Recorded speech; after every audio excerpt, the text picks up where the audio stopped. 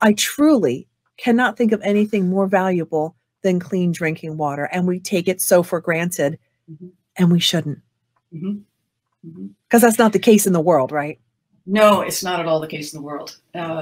And that was sort of my epiphany that led me to create Blue Gold Works.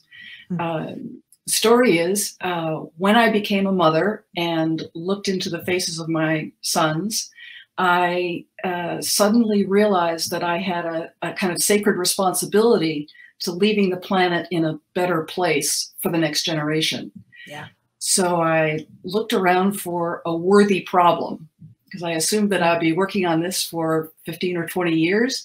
Right. And I wanted it to be worthwhile. I wanted it to be, even if I could make a small impact, I wanted it to be an important problem to solve. Right. So I did my due diligence. I looked around and I educated myself on what the problems in the world were. And I kept coming back to water. Yeah. Water seems to be such a central issue for solving a lot of global problems and planetary problems. Did you know that 60% of the deaths of children under the age of 5 are from waterborne illnesses? And girls are most burdened by the task of gathering water.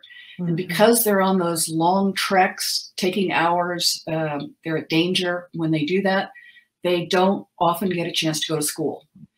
And we all know without an education, you just don't have a good chance for making your life better.